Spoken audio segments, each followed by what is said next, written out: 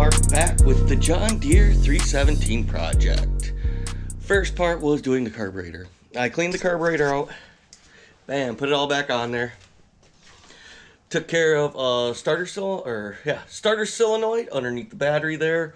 Got a new battery, and unfortunately I had to buy a new carburetor because this top pin right here, when the fuel mixture or air mixture, one of the two, I think it's the load needle, was bent in the other carburetor. I gets run, but it wouldn't stay running. So I had to go, here, let me show you.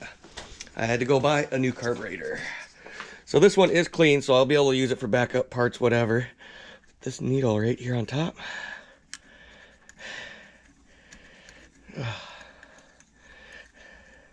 This tip, you can see, I don't know if you guys can see, it's all shiny on one part. It's kind of chucked up on the tip, and that tip needs to be nice and clean and straight.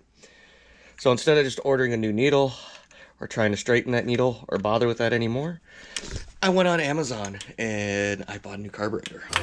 Was not too expensive, but if you're willing to pay for it and redo all your work, it might pay off. So let's go ahead and see if this thing starts now.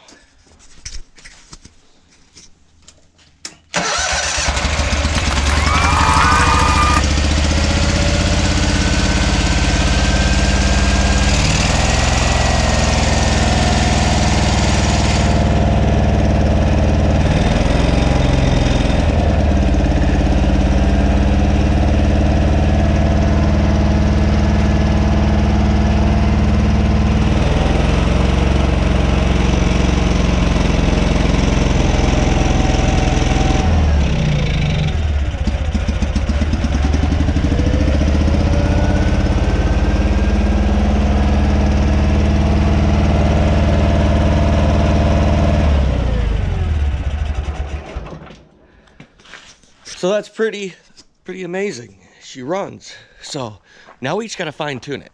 So it's running, it's just not running at its best.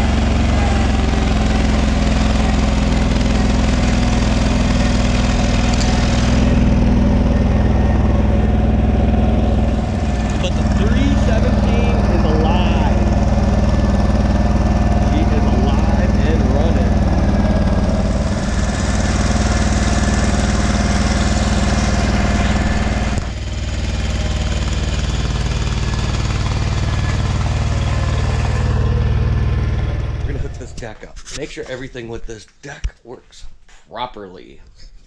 But thank you guys for coming along with me and checking out this video. I'm Flippin' Mike. Please have your animals spayed and neutered, and I'll see you on the next video.